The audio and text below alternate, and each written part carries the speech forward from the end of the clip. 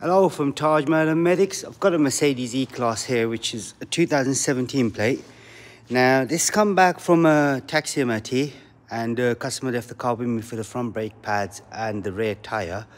But I can see the rear tyre is still pretty good. I mean, it's got about, I would say about 6mm thread in there.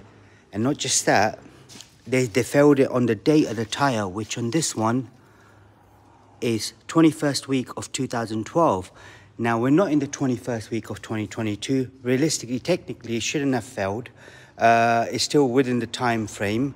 But yeah, I mean, you know, that happens now.